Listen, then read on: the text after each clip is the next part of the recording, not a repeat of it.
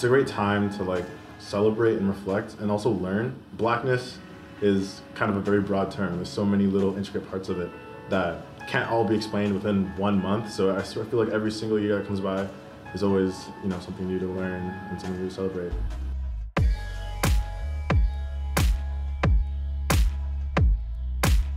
I'm a mixed child. My mom is born in Canada, but her parents are from Scotland and her mom is from Czechoslovakia. And then my dad was born in Barbados and came to Canada when he was 9 years old.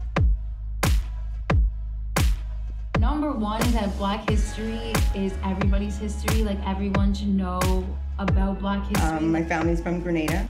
I came here in 1972. And I'm from Jamaica and Grenada. It's my first year playing rugby. For me, it means it's a time of reflection, just remembering who came before us. My name's Marcello Wainwright, play for the Toronto Arrows, Canada's first professional rugby team. I was born here, but I spent the first few years of my life in Bermuda. It's funny when I go back, like, it's kind of weird that everyone looks like me.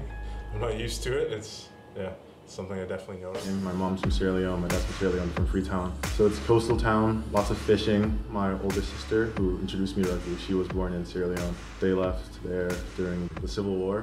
I really want to go back because, sort of where I was supposed to be, kind of, but like, there's a lot to learn all the time and it can never really be explained in just a month. Because I remember in school, it's always just like, oh, Black History Month, segregation, slavery, and then all that is over. Here we are, celebrate this, celebrate that. The month is kind of strange because I feel like it kind of limits it to the month. It shouldn't just be this 1 month. It should be something that's constantly going on and like educating people.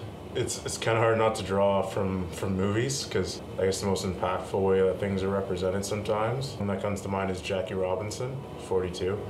Breaking into baseball at that time where there was a whole separate league and then abuse that he endured. He took it on his shoulders to just, I guess, create the path for others to do it. So Muhammad Ali is another role model, both as a boxer, as a heavyweight champion of the world, and then he gave up what would have been his prime years to just do what he believed in, which is not go to war, not sacrifice his life for a country that, I think in his words, wouldn't do the same for him or had treated his people so poorly. Spending $30 million a day in Asia, Black and white boys are dying unjustly for nothing just to free somebody else. Yeah, I remember when I started playing, like, some Black players stood out to me for sure. Canadian specifically, I think Nanny Agdal. I think he captained the Sevens team for a bit. Justice Sears, so I played with and against him as well. It doesn't stand out as much to me, right? Like, it just feels like we're all a group, we're all the same, but when I was younger, it was paid more attention to. But I would say, like, on the Canadian circuit, I still think there needs to be some work. I think it's slowly starting to get some mixed kids in there, but like, I think that it took a little too long. My mom didn't really know what rugby was, because usually in Sierra Leone, everyone's playing soccer, everyone's playing football. Rugby compared to track and field or basketball, you don't see a lot of Black people or Black teenagers, specifically females.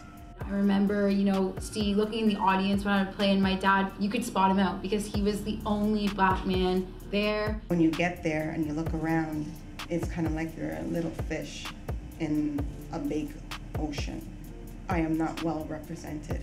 Rugby, it's a big thing to braid your hair, and I was never the best braider, and when my friends on the team would try to braid my hair, they're like, oh, it's just so hard, like, how do you brush your hair? So like, having coaches and like volunteers that are around that are of different ethnicities might make kids feel more comfortable and wanting to be involved. I'm just so grateful that I went to Humber. Just being in the environment is like no other team that I see. Having Dale Eshu as our head coach, and he just has taught us all to be strong Black women. Like, he tells us that all the time. He will give any opportunity for us to grow and develop as Black women, and I am just so grateful to have gone there. Anywhere I can spread it, like I can get other people to fall in love with the sport, it makes me happy, and then particularly in those places where I can relate to. I just hope that, I inspire someone to play rugby, and then they inspire someone else to play rugby. This should be an inclusive sport, just like anything else, not because we're playing basketball or running track. We should be able to be on that rugby field, and we have every right to be there. One time I was going to practice and I saw this little boy and his mom. He was like you know, like 11 or 12, and I was just like, this is like something new. I've never seen someone so young that looks like me enter the field of rugby. I hope he has a good time. I hope he loves this sport, because I do, you know? Drop it in my face.